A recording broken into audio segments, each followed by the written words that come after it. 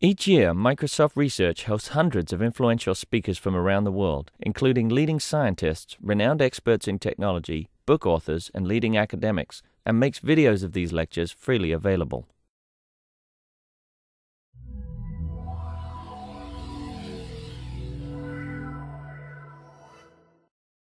So it is my great pleasure to introduce to you Nalini Belaramani, who is interviewing here from UT Austin. Her advisor is Mike Darlene. She's done work in a number of different areas in distributed systems, but her thesis work has concentrated on distributed storage systems, which is what she'll be telling us about today. Hi. Thank you for the introduction. As you mentioned, I'm Nalini Belaramani, and I'm here to talk about my work in storage systems. So data plays a very important role in our lives. We have it almost everywhere, in our laptops, in our mobile devices. They're on servers in the computer. They're on enterprise servers. You know, the importance of data cannot be... I was just talking to JD about, backups and stuff. And I just lost my data recently, and it's a pain when you lose data. So it becomes important that for data storage systems to give us certain guarantees. We want our data to be durable. So if we store data there, we should be able to access it at any time. We want it to be available so that we can, when I want to use it, I can use it, and give us good performance so we can get to it quickly. A common technique which has been used recently is replication. You make copies of data and store it on different machines. And that helps durability because there's an extra copy which, if it fails, you can access the other one. And it also helps performance because you can access the closest copy to you. Now, replication is not a new solution. And I'm not saying I did this. It's been done for years. In fact, we've had so many systems over the past years using replication as a technique for data storage systems. Now, this is only a subset of the systems which have been published. And there are a lot more out there. The thing to notice is that even though we spent 20 years on this, the new systems are still being developed. And the question to ask is why? I mean, haven't we beaten this to the grave? The reason is every storage system needs to make this fundamental trade-offs between consistency, availability, and partition resilience. You cannot have all three properties. It's been proven. You can only have two in your system. So each of these existing systems, depending on their workloads or their goals, they fit into a different point in this design, in these trade-offs. And so when you actually have new technologies or new workloads, you kind of move your trade-offs a little bit. And I mean, they require new trade-offs. And so what you do is you build new systems. Now, the problem is building a new system takes time. You spend months and years to build a system. You spend a lot of your effort on a lot of re-engineering the wheel. You're building the storage, how data is stored from scratch, how to maintain bookkeeping, how to transfer updates. And instead of spending on the higher level goals, your effort's being spent on re-implementing all these little things again. Why don't we modify an existing system? The problem is many existing systems, their implementation is very much related to the original design and their trade-offs. So if they, yes? I mean, Coda has, I think, 7 PhD theses in it.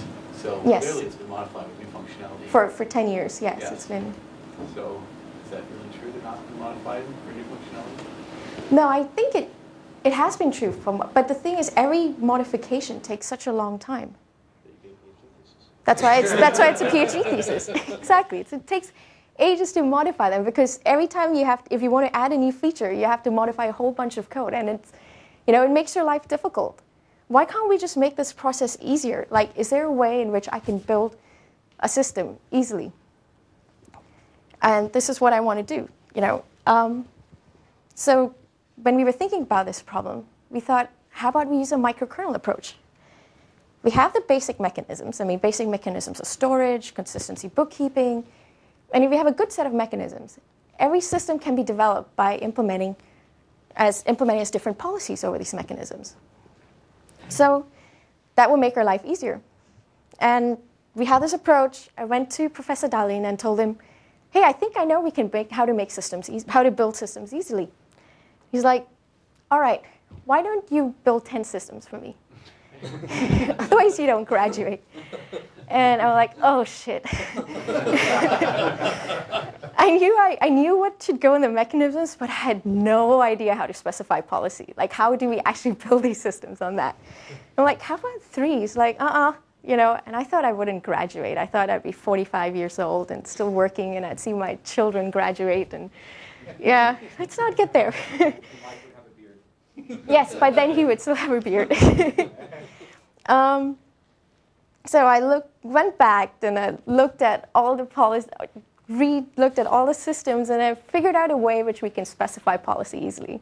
And that is what this talk is about.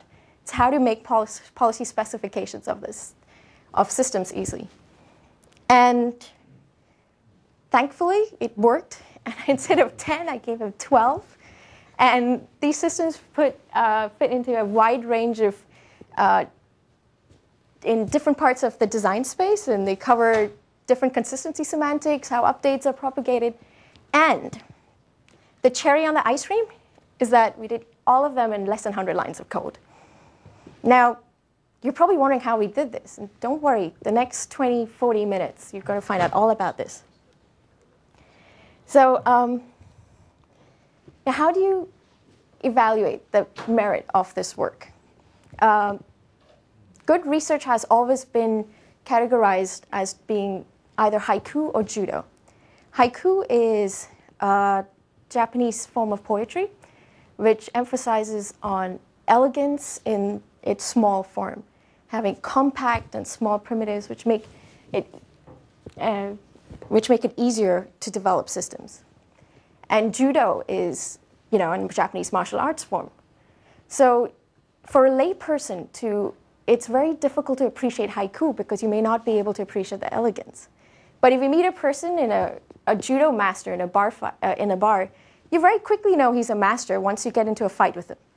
So this work, again, has both aspects of haiku and judo. We've identified this small set of primitive which distill all these abstractions of distributed computing system.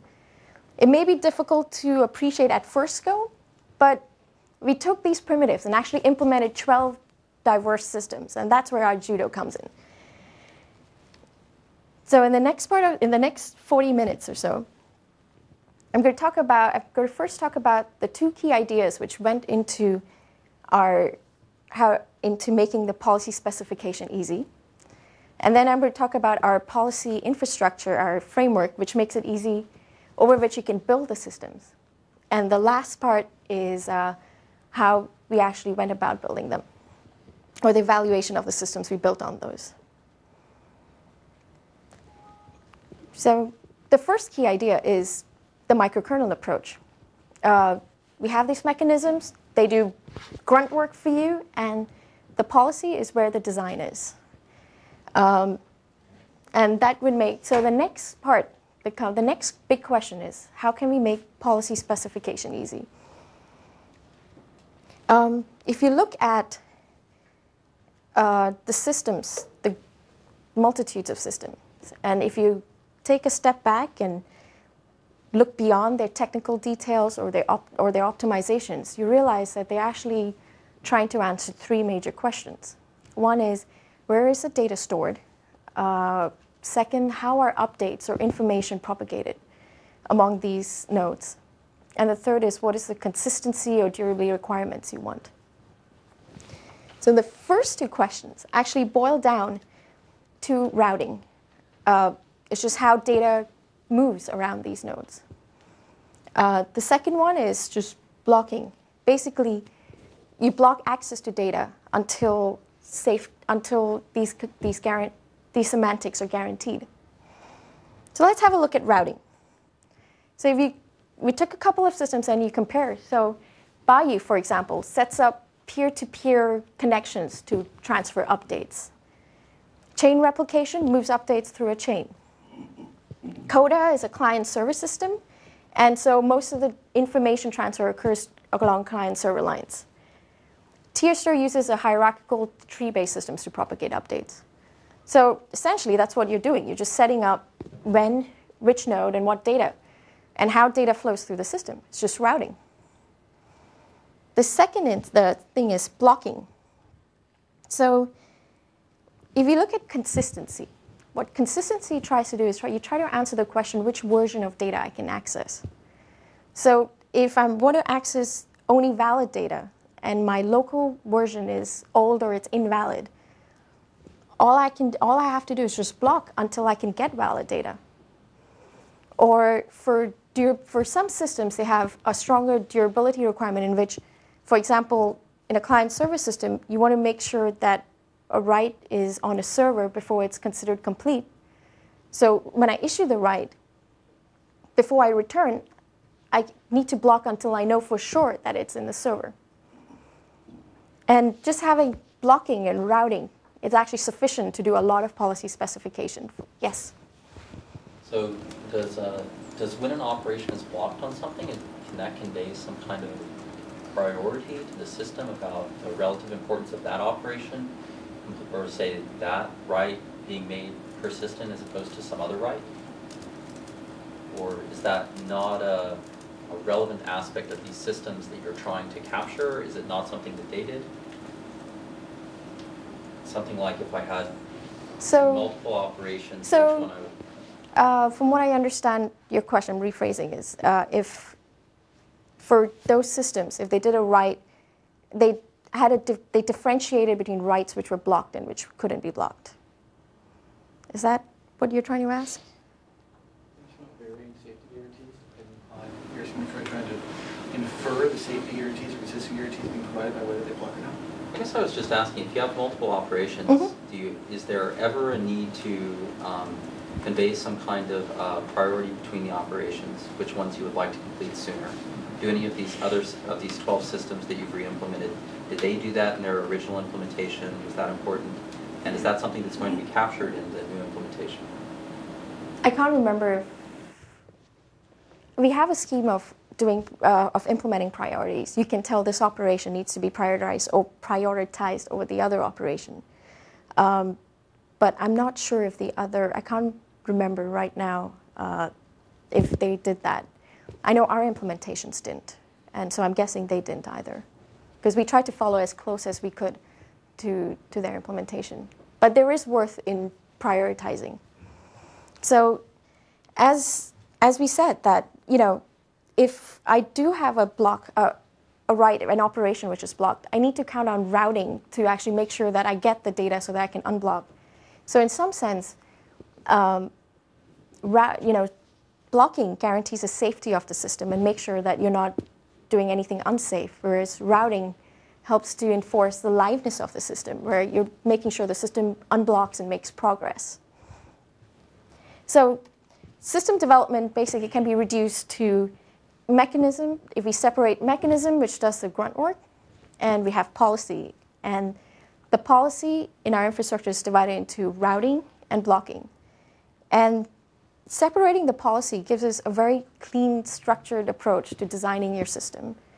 And it gives you a separation of concerns. And because they're so different, we can actually have special programmatic abstractions for each one of them, so we can make implementation easier. Yes?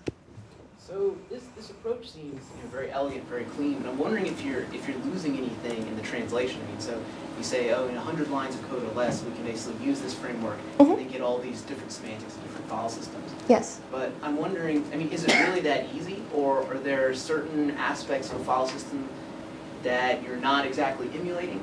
I'm just wondering if, at some point in the talk, you'll say something like, okay, well, I was able to do, let's say, Farsight in 50 lines of code, but there was some weird feature that I couldn't really, implement in my framework because, as it turns out, there's some... Well, we haven't actually come across that feature yet. It would be great to come across a feature like that, so we could actually make changes and figure out where this fails. Okay, so in other words, you're saying that for all of the 12 systems you looked at, you're able to completely, emulate the semantics of that system. Yes. So this is I'm going to talk about our policy architecture, which actually takes these two approaches and realizes it and gives you a clean API over which you can actually develop, make it easy to develop policy. So the first part of our of the system is, of course, coming in. So we have a layer of mechanisms and the policy API. That's what it provides you with. And what programmers or system designers do is specify routing policy and blocking policy over this API. I have a follow-up to the question here. Yes. So you said that you have implemented 12 file systems, and you met all the specifications that you were saying. Yes. How do you know that? Because most of the papers I read, I can't figure out what you're doing anyway. I read the paper and build a system that said, we have faithfully emulated that. So we tried to look at the basic techniques. If they're callbacks, leases, we try to stick to what they are, what they did. You had to study each of these systems to figure out exactly what they're doing and how to map it into our world. We may not have done the smaller optimizations which they've used, but from what we evaluated how the consistency semantics they guarantee, how they propagate updates among their nodes, and the availability of data is we try and match them as much as we've matched them as much as we can. So I could go into the details of the implementations later for one of them if you want offline. So just one quick question. So how about replication policies? Things like how many replicas you store, where you store them. Like, is this part of routing or? That's part of routing. Oh, okay. So, we give you a general framework and you choose what you want. If you want 5 replicas, or you store that. If you want 10 replicas, you specify it in routing. So the part is, how do we actually specify routing? How can we make it easy for you to say that I want 10 replicas or I want 3 replicas? Yes? Let me just follow up on the question. So there's really a verification issue here. Yes. Right? How do you validate your implementation against these other file systems to be sure that it might look the same from 10,000 feet, but if you actually get it right, and the prioritization issue aside, and possibly some others, how do you know? When we write simulators, are you off in La La Land or are you spot on? It's really hard to know. So we tried to do a comparison sort of their model and our model. But how do you exactly know? We could probably only tell that if we model check their implementation and our implementation. I don't know any implementation which has been model checked, and our implementation, we're working on, one of the next things to do is actually model check the implementation, that being able to. Were you able to reproduce results in some of the papers? Or we were. We saw. Similar, there are error bounds. We were able to get the general trends of their papers. We redid some of the experiments. And the trends we saw, since we can't match with their exact numbers, but the trends were, the overheads were in the same ballpark. Okay, great. So for the layer of mechanisms, we actually use forgot to mention that. Sorry, for this part, my work basically focused on the policy API and how to specify routing and policy. And the mechanisms were joint work with a couple of colleagues. So the mechanisms, what you need is a flexible mechanism layer which can help you build all the various systems. And so we use Practi for that. Practi, can be used for exposes new design points in the middle because it supports it supports a lot of the design space. And it takes care of all the bookkeeping, the storage, local read-write operations for you, and so you don't really need to worry about that. For this talk, we're not going to go into the details of Practi because it's very technical and would take too much time. But one thing, what you need to know is Practi gives us a great information exchange primitive, which is called subscriptions. What subscriptions do is it allows one node to exchange updates with another node. And you can choose what subset of data you're interested in, and if whether you want to transfer just the whole updates or you just want notifications. So in the Practi world, they call it bodies and invalidation. The thing to note is when you actually have a subscription established between two nodes, any update which the source node sees, it will forward it to the destination node. Or, and if so it's a way of getting notifications. So the next part of the talk is policy. So using these mechanisms and this basic primitives Practi gives us, how can we specify policy? So as I mentioned, routing is just making sure data propagates. And what that boils down to is you're establishing subscriptions between different nodes according to your system design. And now the key thing for us to do next is to have a clean and simple API which makes it easier to set up subscriptions. And the second thing is perhaps we've actually used a domain-specific language to help you give you a concise routing policy. Yes? Was the development of the policy engine in tandem with Practi, or was Practi ever modified in the process of developing the policy language and specification? So was it that you had these mechanisms and you found them suitable to implement all your policies, or as you're implementing policies, did they require changes to the mechanisms provided in Practi? We required, for some of the systems, we required changes to the policy. To the mechanisms. So, but then at the end of it, when we started with 1 or 2 systems, and we realized there were some parts of Practi which weren't sufficient, and we added those mechanisms. And as we went along, towards the last few systems we implemented, the Practi mechanisms didn't need any changes. How large is Practi? 30,000 lines of code. All right, so the clean and simple API we have is actually just 9 up calls from the mechanisms and 7 down calls. Now, what you're trying to do for routing is basically try and set up subscriptions based on the information you get from the mechanism. So, for example, if a local read was blocked, or if a connection was established, if I got a certain message, and based on that, you try and tell the mechanisms to establish subscriptions or remove them, or just send a single update. And with this set of 20 methods, we were able to implement all the various systems. Yes? Did you implement weekly connected operation in Coda? Sorry, come again? Did you implement weekly connected operation in Coda? Yes. Yes, we did. And so to specify routing, it basically boils down to you get these events, you call the action. So it's an event-based development platform. And it's routing. So we realized, why don't we just use a language which is actually meant for routing? So there's a language called Overlog, which is developed by Berkeley, Intel Berkeley, which is used to set up network overlays. And we took that language and we modified it a little bit to fit our needs. And it's based on its main abstractions are tables and rules and events. So whenever an event occurs, it fires a set of rules, which might in turn call actions. Call the down calls or fire other rules. The advantage of using network and overlay language is you can actually have policy events based on network connections. So say if I detect a peer, I should establish a subscription to it to get updates. And so it makes it easy to make policy based on network events or just local mechanism events.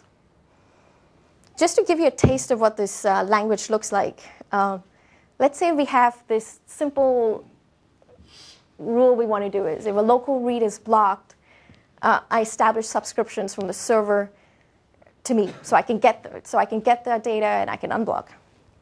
Now, this is what Overlog looks like. You should read it from left to right. What it looks like, it takes some getting used to, but it's actually eventually it makes it easy to write. So you might get this triggering event, which will tell you that, all right, this operation's blocked. The @ at @c is the location. So this is just telling you this is at the client, or it's a placeholder for your local node. It has tables, so you can do a table lookup. And you can set up conditions and assignments. And based on that, you can generate another resulting event. And in this case, the resulting event ends up to be one of our down calls, and it will call the system to set up the subscription. And that's taken care of by the mechanisms. So, yes, it takes a little getting used to, but it actually leads to very concise code, which follows the pseudocode very closely. So the next comes to blocking. Now, as we mentioned, blocking you block access to data as long as to guarantee safety. And what is the best place to block other than, you just block before and after you access data, so that to make sure that before you do the access or after you do the access, the semantics are guaranteed.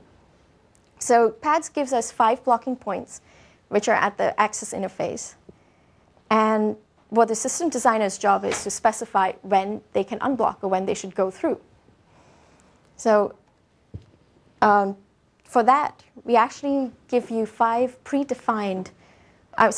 built-in conditions which you can use to specify these blocking points. And there's one extensible condition, which is the L message, for if you want to communicate with the routing layer. So for example, I'm going down to the bottom one is, if I want to, when I do a local write and I want to make sure that it's at the server, I can block after I've done the write and wait for the routing to take care of detecting that it's reached the server, and the server sends an acknowledgement back to me, and that can help me unblock this write, and it will return. Or say if I only want to read valid data, then I just block a read until my local data is valid. And with these conditions, we've actually been able to implement a wide range of consistent semantics. Yes? Is the server also built using this language? Yes. Can you specify how metadata flows or only data? You can specify metadata. So the metadata in the subscriptions we actually have, we separate it into metadata and data. So the invalidations are metadata, and the updates are data. Sorry, data is updates and bodies. Sorry, I meant actually metadata of the files. For example, can you control the file is not just data, but also, yes, say, permission bits and things like that. So does that also flow according to this language? So the basic, we're actually limited by our mechanisms. So in our mechanisms, a data is stored as a single object. So you can always have an object-to-file mapping in which you can have one object storing metadata and the other object storing the actual data of the file. And so you can set up routing subscriptions based on just metadata as well. So because you can choose what data set you want to propagate through on a subscription. Okay, so where is that mapping done? Like if you wanted to get, let's say, POSIX semantics, then it sounds like you'd have to set up a subscription for all the metadata and a subscription for the data, as you're saying. So is that done in this language, or is that done? It's done in, so what that would entail is you have a library function which converts from POSIX to the object IDs. And how it's routed is done in this language. Okay. And have you pulled the threads through all the way through? Maybe I'm skipping to the end of the talk, but I'm wondering how real this is. In other words, were you able to actually build a complete sort of POSIX compliant file system that you could then do things like run make on and that kind of thing?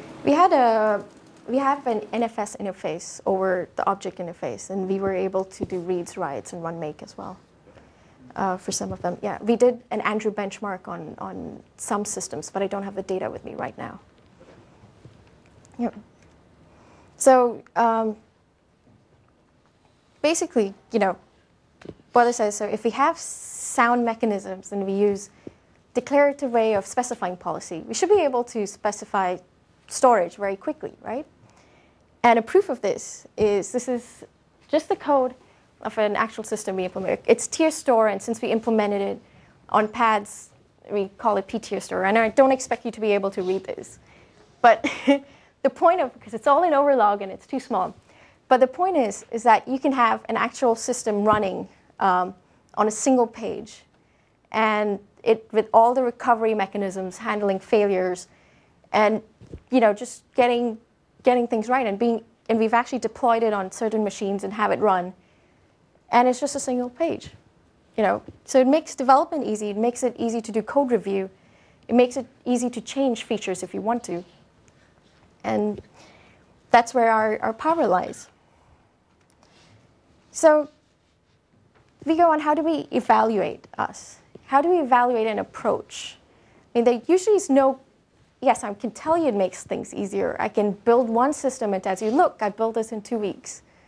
But there really is no quantitative way of saying this method is easier than the other method.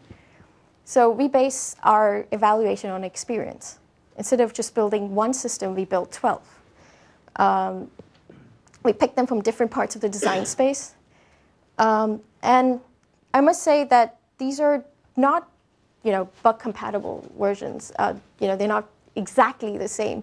But we've captured most of the consistency, availability, performance trade-offs they've made. And so, let's have a look at what we've done. Can I jump in with a question? Yes.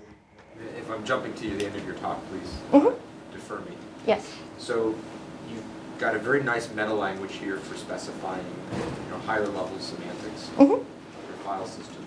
Did you think about going one level up in abstraction and building, in some sense, a conflict graph that could encapsulate the space of possible file systems? Some of these different file systems are going to have features or primitives or policies that are not compatible. Others you may be able to mix and match. But it seems like you could create a graph of the space of legal file systems, of which these would be a point, and then automatically synthesize new file systems, and maybe even dynamically adapt to those, or... That would be a great thing to have, but I don't think we have that. I also think there might be, as trade-offs change, new technologies. So before we would have mostly connected infrastructure, and we move on to delay-tolerant networks. There may be some, if you just have a pre-existing techniques, they may not be sufficient for new environments. So, just generating, if we have a really intelligent way, if we could use the AI team to help us do that, that would be great. But we're not there yet. Have you discussed it internally? No, we haven't. Because for us, it's just making it, I guess that's the next step we do. We have discussed about having an adaptive file system which adapts to your workloads and your network, but we haven't discussed in having something generate a generation of a file system. So we picked systems, the 12 systems we built have been picked from various parts of the design space. And the one with the asterisks are basically we took an existing system, our implementation of an existing system, and we modified it for new workloads. And I'll get into a few of them a little later.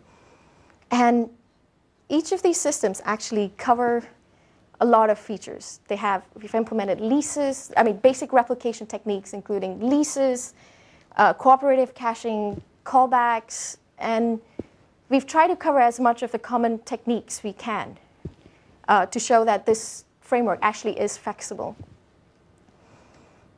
Was it easy to build? Each of these systems actually, because we had a concise domain-specific language, we could write them in less than 100 routing rules.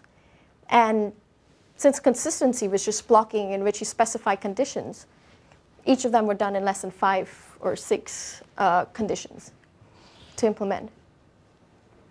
And yes? What are the asterisks? The asterisks are, we took an existing system, Bayou, for example, and we modified it to suit to a different environment. I'm going to talk about Bayou and Coda in the next slide, if you just for a minute. So what the asterisk means is basically were the systems easy once? Yes, sorry. Can you comment a little bit why some of them has like 70 rules, some of them has like 9 or 6, and what are the major difference? Is that because I'm not familiar with the systems, but I see the complexity. So the range of systems. The systems is huge. So what Bayou does, let's compare Bayou and Pangea, for example. So Bayou is just 9 rules. What it does is it keeps, so the rules are not only for the data routing, specifying out how data, but it also is the network management rules. So in Bayou, what it does, it keeps track of what peers you have, and it randomly connects to a peer to exchange data. What Pangea does is it actually keeps, it has a notion of goal nodes. It's a completely connected graph. So for each object, you have a set of 3 goal nodes.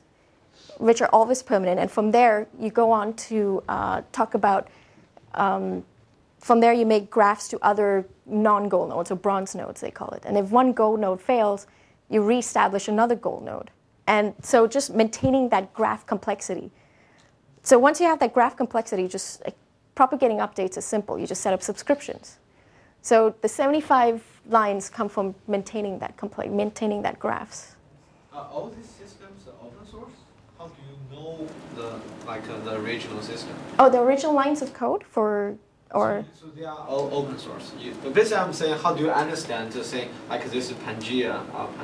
Oh, we looked at their papers and we read their papers, and most of them were read by their papers. I see. Yeah. All right. So now coming to some of the systems, like for example, Bayou, its basic underlying mechanism assumes full replication because it's a server-to-server exchange, server-based protocol, or servers talking to other servers. But now if I wanted to use that same protocol to sync up with my laptop, it will just send me the whole volume of data instead of just one directory or this my subset of data which I care about. And so it can't really work in cases of partial replication.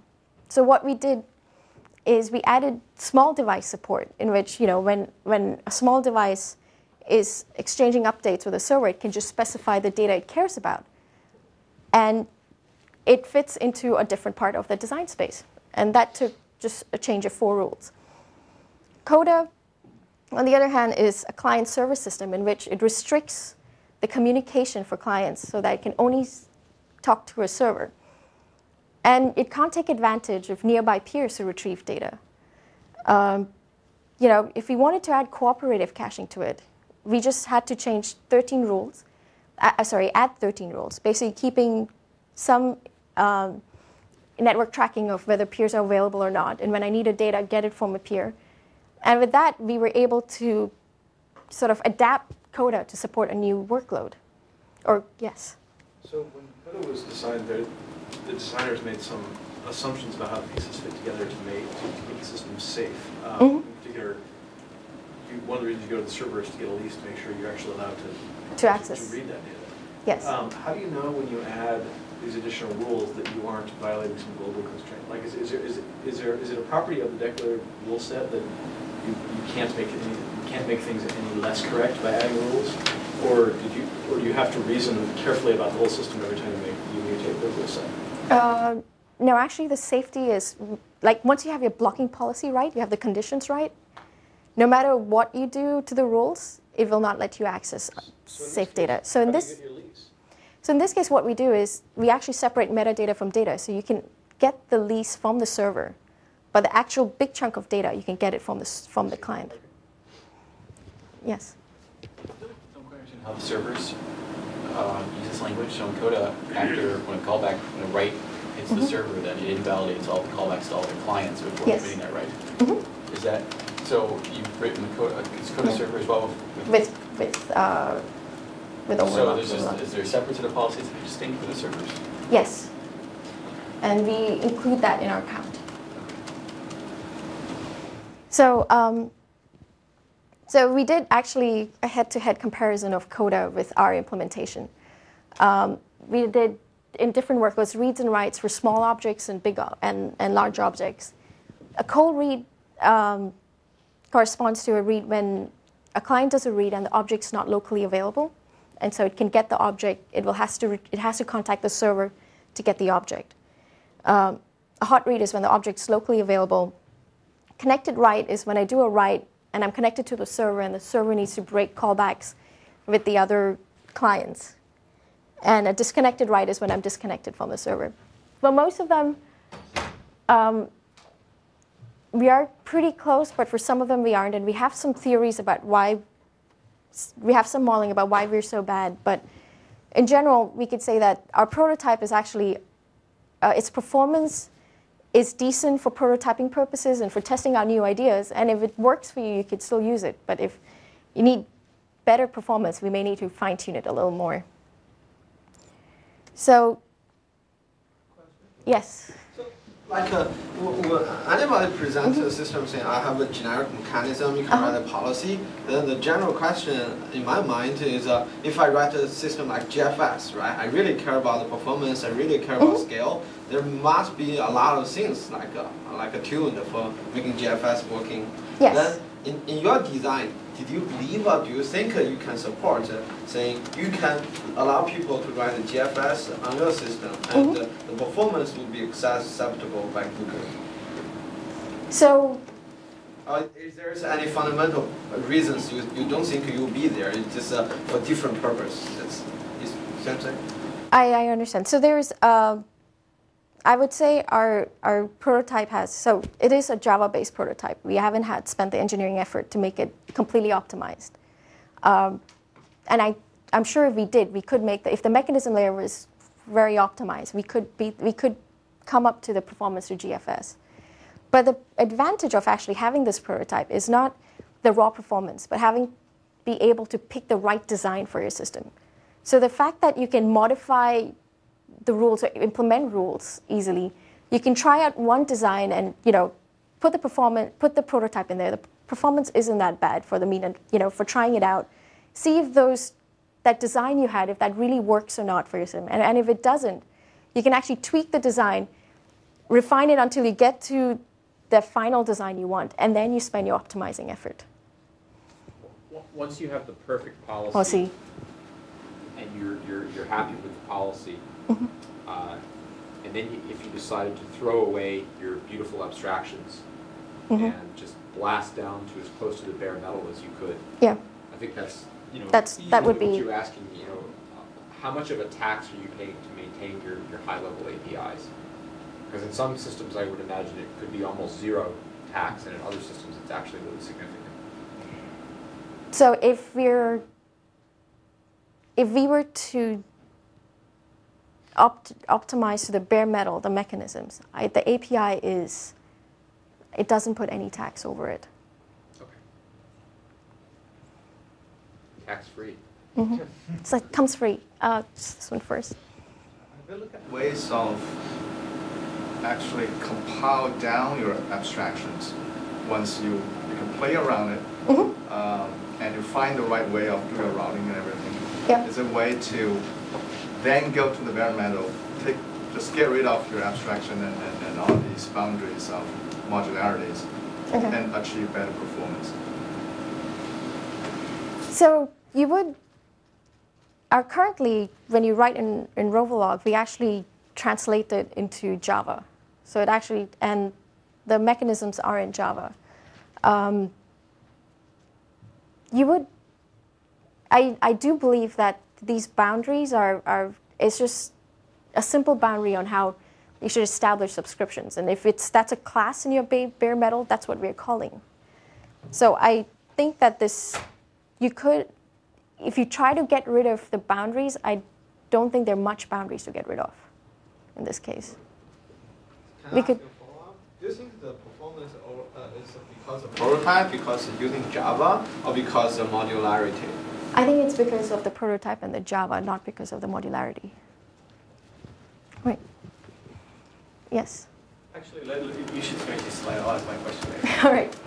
So this basically summarizes my work. We've tried to distill system design into small little primitives with which you can build 12 diverse systems. And with which you can build systems. And we have a policy architecture with this clean API where you can test out different policies. And using that policy architecture, we've actually built 12 diverse systems. And that's what my work is. Go on to the feature directions next, if that's okay with. So, yes. Before we leave this, you mentioned that you had to add a couple of mechanisms as you went along. So could you briefly talk about that? So one of the mechanisms we had to add was being able to store routing information persistently. So, for example, in Pangea, they store, for every object stores the location of the goal nodes. So when you get a directory object, you know where the goal node of the file is, so that you can contact the goal node.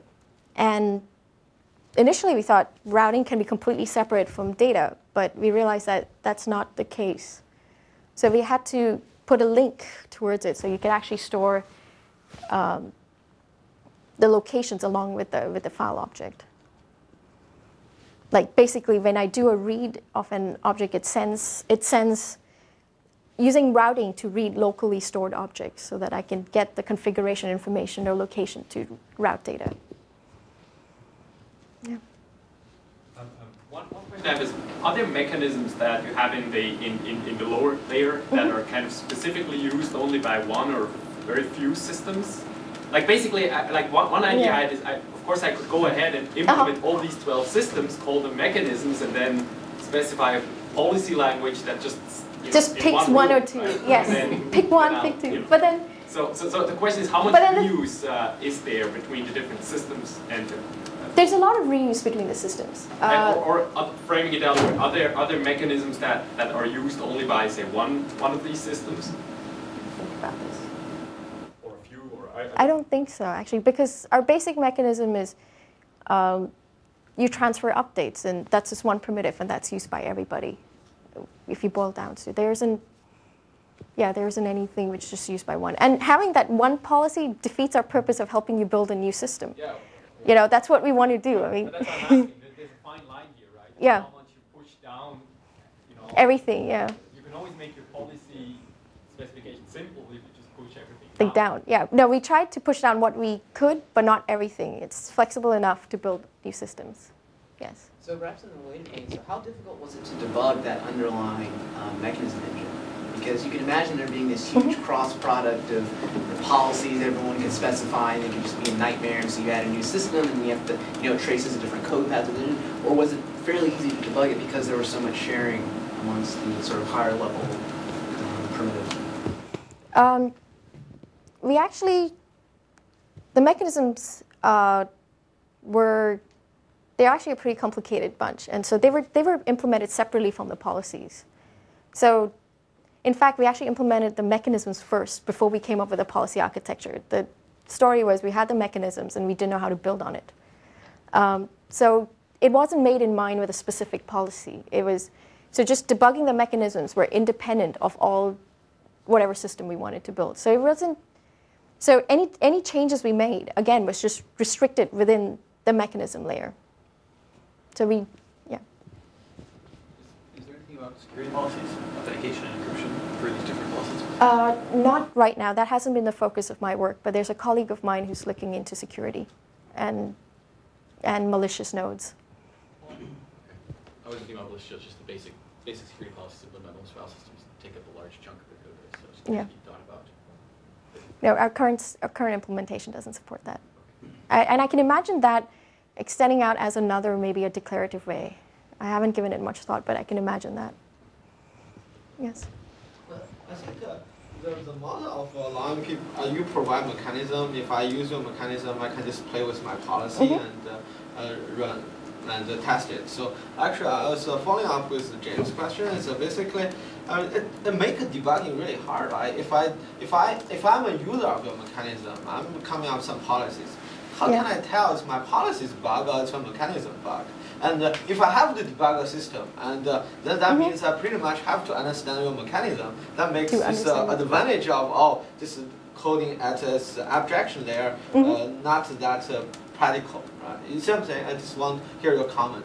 How do you look at it? See, because you want your system to be used. Our system is perfect. That's no bugs. Sorry, no. That is a good question. Because a lot of the mechanisms have a lot of reuse, and we've tried to go down all the code path, and we try to make sure that the obvious bugs are not there. There may be some subtle bugs which we might have missed, which are specific to your system. Any language. You could do that against an operating system too. It has bugs, and so. But what I can say, we are trying to. The next step was maybe having a verification or a model checking system for your implementation, and also of our runtime. So if there are bugs, you can actually figure out if it's in the policy or in our code base. Yeah, but this is different from library. I guess the real question is, who's your target user? Who do you want the system? To researchers, mostly, I think, for right now, because it's our prototype. But the thing is, it's not necessarily who uses this prototype. It's also how you think about designing a system, and that's general. You know, if you're, now if I had to build a system from scratch, I would think about it in policy and in terms of blocking. I wouldn't go down and think about, all right, what am I supposed to send through each other? We offered you a way to approach this problem of building a new system, which I think is general. Yes? So is there a lessons learned slide here? So you built 12 systems, you looked at different policies. So obvious or non-obvious, so is there a set of things that you came up with on these are the right things to do? And that could help alleviate, answer some of the problems on what is the right way to doing it? Are there bugs in there which manifest themselves and I'm unable to see? So is there some story around that?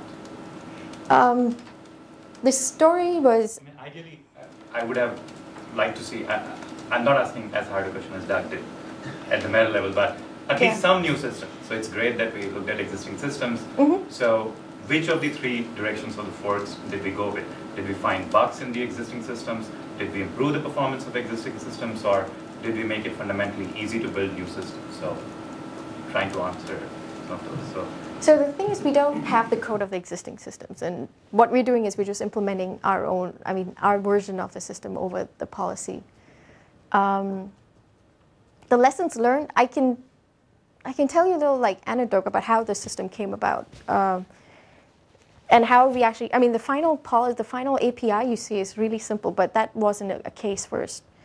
So when we first started, we actually had the mechanisms layer. The Practi was already ready, and it had 50 or 60 method calls, and it just that you just call that to implement a system. And it was very difficult to build with it. Then we realized that, all right, maybe one part of it is routing. And so we took Overlog and we plugged it in. And we realized that we could do a bunch of stuff, but we couldn't do consistency yet. And then we added consistency, the blocking to it. And we thought they'd be separate, and we realized, wait, that doesn't work. They need to communicate with each other for some cases of consistency. And also, again, for Pangea, the case, we had to add a way for the routing to talk to the local storage. So we started, incrementally adding all these different features, and we cut down on the API size. We realized we don't need all this API, all the 40 stuff. Let's just cut it down. And eventually, we came to this neat little abstraction. The difficult part in building each of these systems were actually having to look at as you mentioned, looking at their systems, and no one understands what they're doing, and converting them into subscriptions, or converting them into our primitives. Do you have a question? Yeah, since we're telling anecdotes now, yeah. Sorry. So I'm going to make a claim. I'm just curious to see if you believe my claim. Okay. I'm going to claim that in most complex systems out there, that production systems, probably not research systems, that kind of 10% of the code, 10% of the effort is put into implementing basically 90% of the functionality. Yeah. And the other 90% of the code is implemented to deal with the 10% of the corner cases, weird things, sort of like. Do you believe with that? Do you believe that statement? For production systems, or in general, I believe that in general too.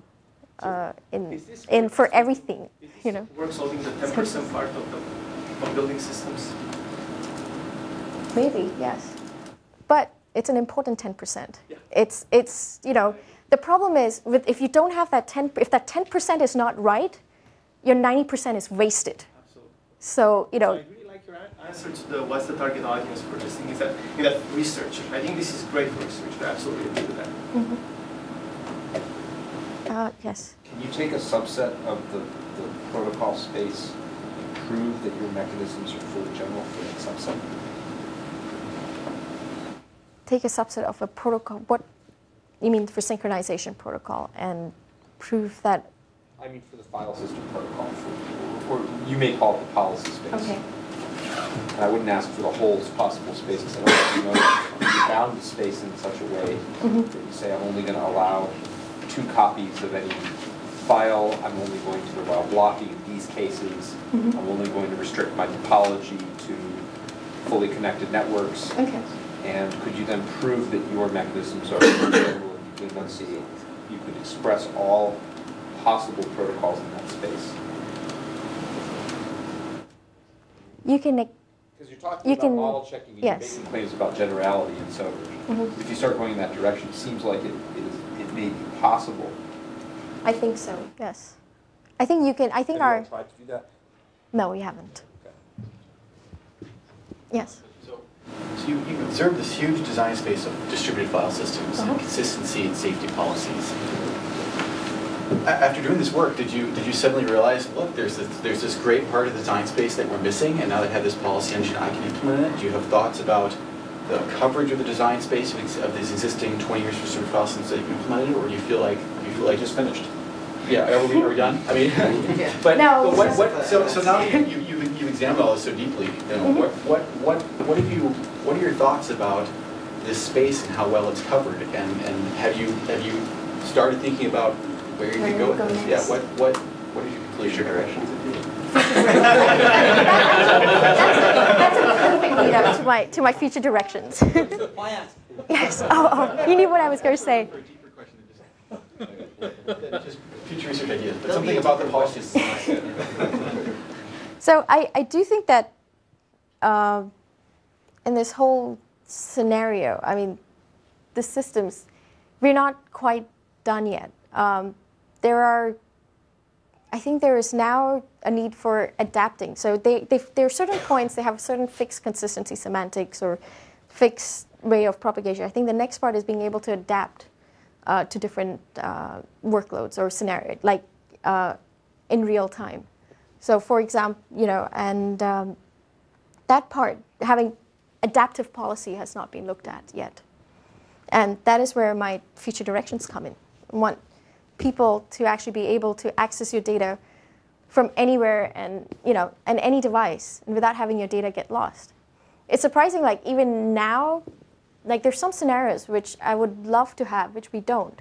For example, if I'm walking down the street and I see this flower, I love this photo, I love it, and I take my phone and I take a picture, and I want that data to be automatically transferred to maybe my laptop at home, uploaded on my Flickr, backed up somewhere so it doesn't get lost.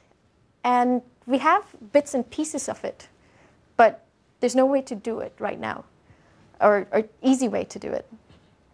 Or also, for example, if I'm traveling in a developing country and I'm in a youth hostel and I write a blog and I don't have internet connection and I meet another person in the hostel who's going to be going home, being able to just say, all right, can I transfer some of my data to your machine, and if you're going to have internet access, can you upload, it will automatically be uploaded to my servers or maybe sent to my home as well where it will be backed up. Having this seamless environment of being able to access your own data, it is a big vision, which I would want to achieve, but maybe I'll try and make smaller steps towards it. And the first thing is having an adaptive policy, is whether it can detect what adapting to network environments, adapting to maybe my mobile energy requirements, if I'm synchronizing with the cloud, adapting to the cost models, and having a simple, seamless interface between all my devices and the cloud. It also brings some networking issues and some security and sharing issues, which I'd like to explore. Yep, and that's what my talk, and I guess we can continue with the questions and anecdotes. More questions? I have a question. Yes. Did you find that there were any downsides to using a declarative language? It was difficult to learn in the beginning. Being able to think, like you read from right to left, and that was difficult. Being able to, it doesn't have, what I like about imperative is you have method calls. So this chunk of code is doing this thing, whereas in declarative it's all rules, and you don't know, when you have a bunch of code, when one event is fired, a rule may be fired up there or up there, depending on how you've written your code. So just iterating through how things actually run was a little difficult initially. And making sure, trying to think about which rules should be run atomically like these rules should be fired at the same time before anything else are done. But that's an inherent of declarative language. But over time, it gets easier, and eventually, once we built 2 or 3 systems, it was just much more easy to build in declarative than imperative because we could just copy and paste the rules, and we knew they would work. Following up on that, do you think that the debugging effort per line of code, per declarative code, is higher, lower, or about the same as the debugging effort per line of imperative code? Now that you're familiar with per line of per rule does a lot of things. Well, that's my point. You said, look, we've only got a few rules here. This is great. Yeah. On the other hand, if it takes 10 times as much effort to debug each one, then it's not as much of a savings as it otherwise seems. I think it's, if you take a whole program, like a whole, instead of comparing per line, I'd compare maybe 2 things which are doing the same thing.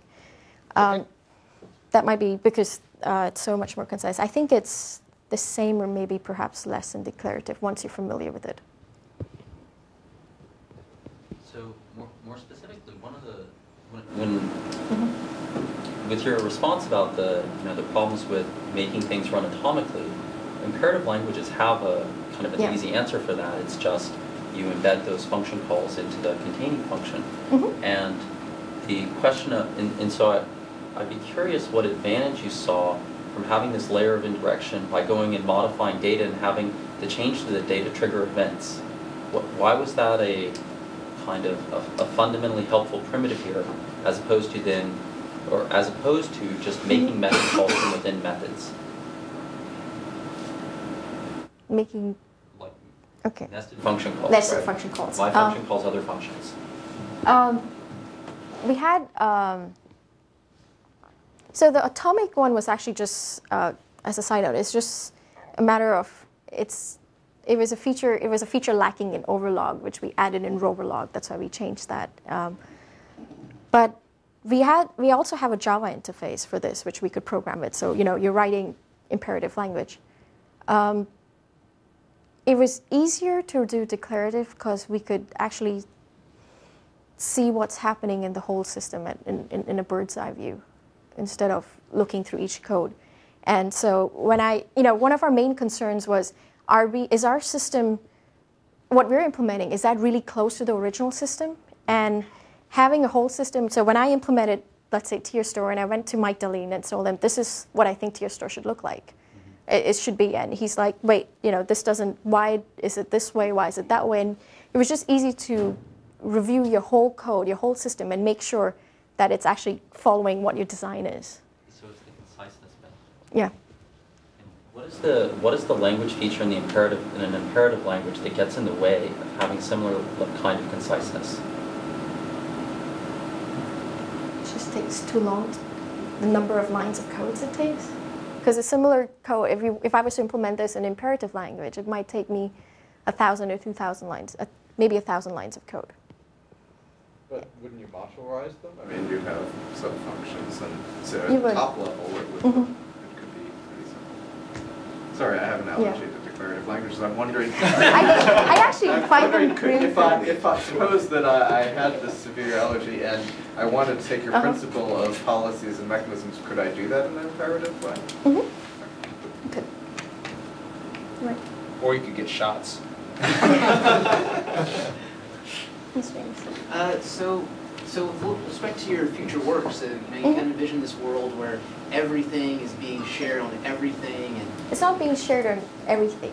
I guess some things are being shared on some things. That's what's happening now. I mean, I would want to have. I mean, as a user, I would want to have control where my data is going. Sure. Well, yes. Suffice it to say that the degree of sharitude, if I may call it, is higher in this world. So my question is, what's the pricing model for that? Right? Because I'm wondering, so like in your example, like a youth hostel, so we meet at a youth hostel, I'm like, yeah, sure, I'd love to upload the picture of the flower you took on my phone, but am I paying for that? I mean, if you sent me like an 8 meg picture of a flower, and I'm being charged by the bit, all of a sudden, maybe this is a bad hostel experience. Yeah. So I'm just wondering, I mean, it seems like there's a lot of, so at the research level, it's kind of cool to have, some things being shared with some things, but how do you commit, what's the user's impetus to opt into this potentially very costly sharing arrangement? Have you thought about that at all? So An advantage could be I could give you some money in return or promise you to give you dinner. Well, You know, that's certainly true. if you know, I haven't really. I mean, that the cost model is. It's highly subjective. I mean, in some sense, you don't know. It depends on your network. Depends where you are. It could be that your internet is free, and so even sharing doesn't happen automatically. You have to allow it. So I'm hoping that if you know you have to pay for your bits, you would ask me for dinner to help you share your photo. Okay. Yeah. So, I really liked your talk. You did a great job of I think, selling this approach. I'm saying that partially to apologize for the next question. Can you go back to your future work? This is really an unfair question. So, all right. So, you know, Mike and Lorenzo started this project called COPE a bunch of years ago. Yes. Where they were looking at trying to make all of your management of your personal devices and data zero overhead. Yeah. And the project really didn't go very far. And so I'm wondering, you know, with your vision, what has changed, or why will it work this time? Over what, you know, over why that project seemed to be too hard, or maybe wasn't ready, or the infrastructure wasn't ready. I think that's what I want to say. We have pads now, and it solves everything. No, I mean, the thing is, we actually do have an infrastructure now. It separates your implementation from policy, and now all you need to focus on how to get the policy right, and having to do adaptation at the policy level without having to worry about the mechanism. And so you think that it wasn't possible to implement that vision before because you'd have to write too much code because you didn't have pads? Yes. That's pretty bold. That's what we like in our candidates. I didn't say that was a bad thing. Okay. All right. Thank you. Yes. So what is the main takeaway after looking at those 12 systems? Can I go with a nugget saying we were doing a bad job initially and we'll do a better job now? No, if you look at the end-to-end goal of delivering good performance, realizing the system, deploying it, and letting people use it. So what should I take away after? So after takeaway for this is everything can be separated into routing and blocking. I agree, but that's it. Is there, and sorry? What does it buy? So apart from ease of code, so does it improve? Does it let me build new systems? I haven't seen that. Does it improve the performance of existing systems? Because now I have more time at my hand to spend. So what you can do, it actually does, I'm hoping like with this experience it will prove to you that building new systems would be a piece of cake in blocking and routing. And what I'm trying to say is that, can you say that we were doing a bad job earlier? So are there examples to show that?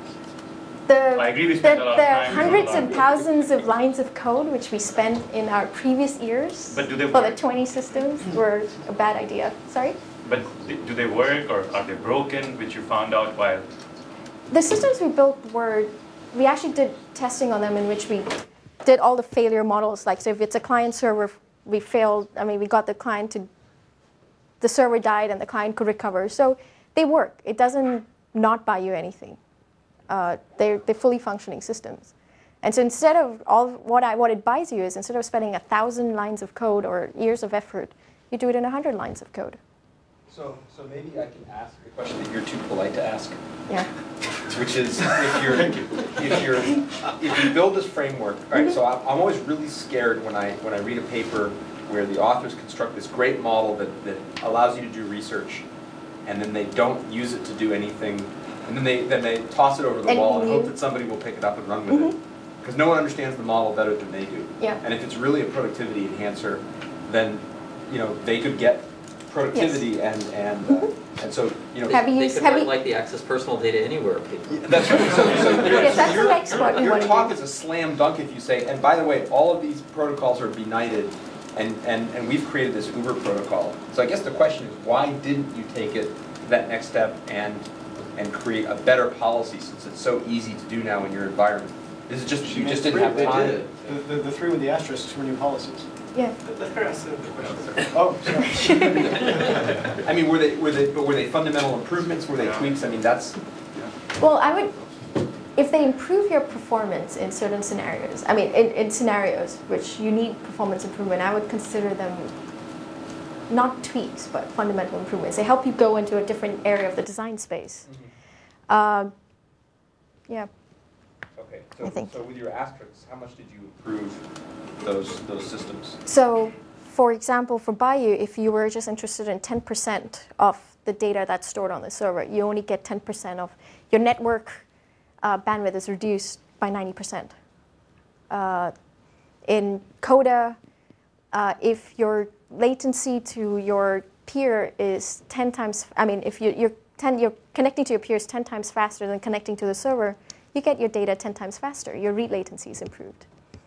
Okay, great. So, thank everyone for helping me answer the question. Yes, thank you. We should probably wrap at this point. Yes. Thank you, speaker. Thank you.